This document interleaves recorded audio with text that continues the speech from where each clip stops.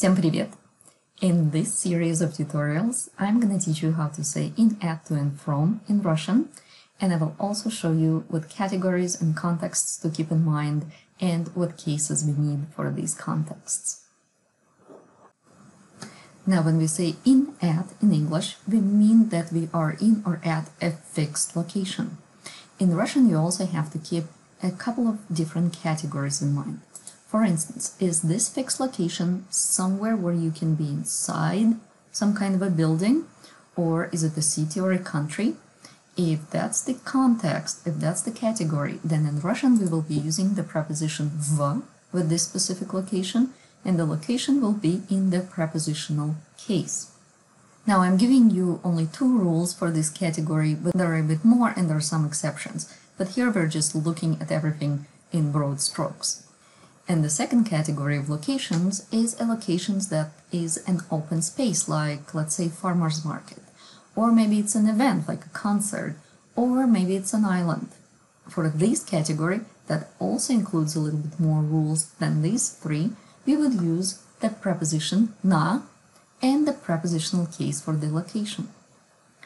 Finally, if your fixed location is a person's place, then we will be using the preposition u and the genitive case.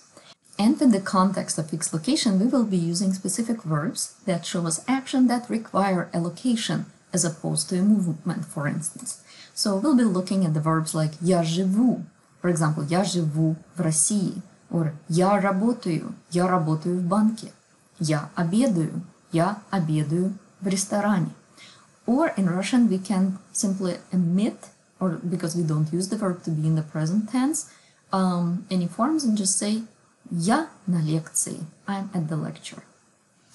Now let's switch to the context of moving somewhere, either towards a destination or from a specific place. And here we'll still keep this same three categories in mind. And if we are moving towards a destination that we're going to go inside some building, or we're going to a city or a country, we will still use the preposition v, but the case switches to the accusative case. Similarly, with open space events and islands, we will still use the preposition na, but we'll switch the case from prepositional to accusative. Finally, if your destination is a person, then we will need the preposition k and the dative case. And when we're moving from a location, we are going to be using the preposition is plus the genitive case. We will use the preposition s plus the genitive case coming back from open space locations, events, or islands. And finally, when we're coming from a person's place, we will use the preposition от and the genitive case again. Now, since both of these contexts require movement, we can use the verbs иду, еду for both of them. For instance, я иду в банк, я иду из банка. Or in conversational Russian, sometimes we omit the verb to go, so we can say ты куда? Я на лекцию. Ты откуда? Я с концерта.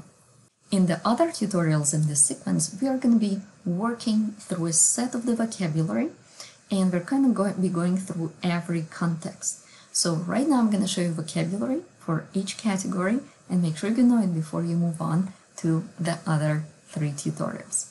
For this category, we will be using this set: банк, университет, магазин, спортзал, парк, кафетерий, здание, Москва, Россия, торговый центр, центр города, новый музей.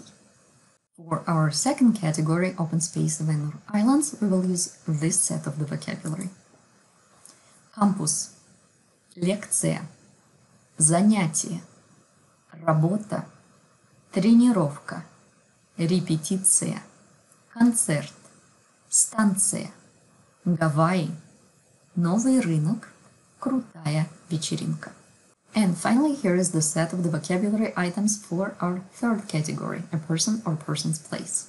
Врач, сосед, соседка, друг, подруга, друзья, родители, Иван, Нина, Оля, Саша, ты.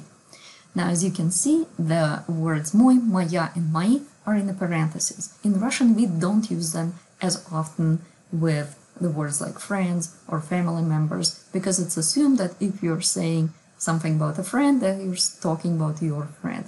Otherwise, you would specify that it's somebody else's friend. But I'm keeping it here so you can see the forms in different cases. Okay, make sure you go through all of these vocabulary items and then move on to the next tutorials in this series.